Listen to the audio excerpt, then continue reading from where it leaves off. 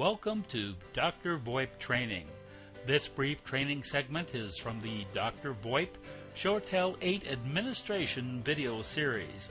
The complete 15 hours of training is available online or on DVD at drvoip.com. Let's meet our coach, Peter Buswell. Known throughout the telecom industry as DrVoIP, Peter brings a wealth of experience to his training sessions. He has worked in telecom since 1970. He's worked exclusively in VoIP since 1998.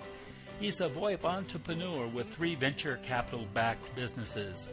He has a Bachelor of Science degree in Information Technology Management, plus certifications from some of America's leading communications companies.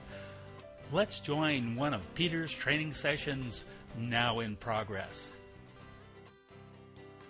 SIP trunks work pretty much the same way as adding a trunk to any other trunk group.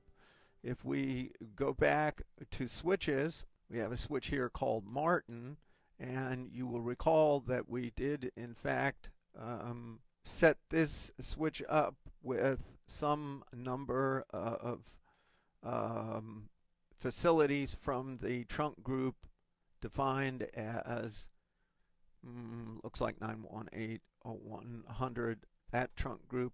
What I'm trying to do here is find the switch in which we probably put it over here on Gretsch, I'm guessing. Yes. Now on Gretsch we apparently have enabled 100 SIP proxies. We have a total of 20 IP phones, 0 SIP trunks. So that isn't where our SIP trunks are. Where are they? So let's take a look here at Guild. And yeah, it looks like on the bigger switch here, we did in fact set up 5 SIP trunks. Actually, we've got 10 SIP trunks. Keep in mind that these represent licenses. So on this particular 120.24, I can have 120 IP phones, 24 analog lines, or some combination thereof.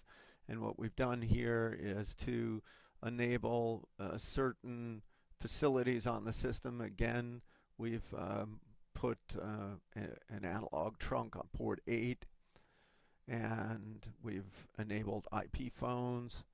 But look here and you'll see that we have some SIP trunks. So if we go back to our trunk group discussion and go to individual trunks, you'll see that, you know, I've named it SIP tie line, but I have to in fact put some trunks into the trunk group named tie line to Hollywood.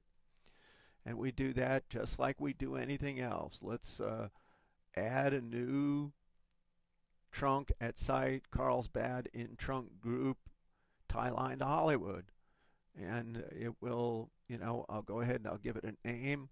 You know, it'll ask for the SIP trunk information, and we are giving the trunk the IP address of 192.168.12.251, which happens to be the IP address of a switch in the other site. So if I quickly bring that guy up here in another window,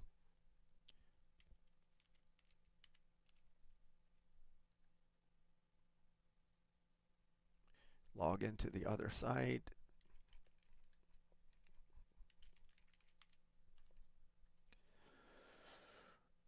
Switches, blah, blah, blah, blah. You'll see here that 192.168, a switch called Central Casting. It has some SIP trunks established on it. So